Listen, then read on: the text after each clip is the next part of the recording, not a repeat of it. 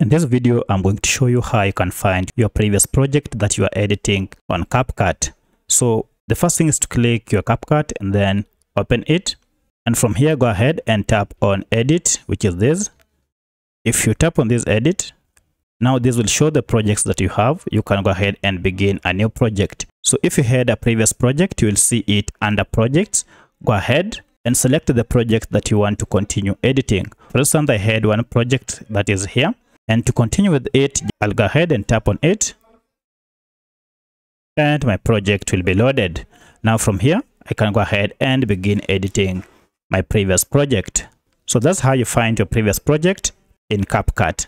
If you have any other question, kindly let me know in the comment section. Otherwise, if this video was helpful to you, kindly hit the like button and subscribe to this channel to support me. Thanks for watching, and let's meet in the next video.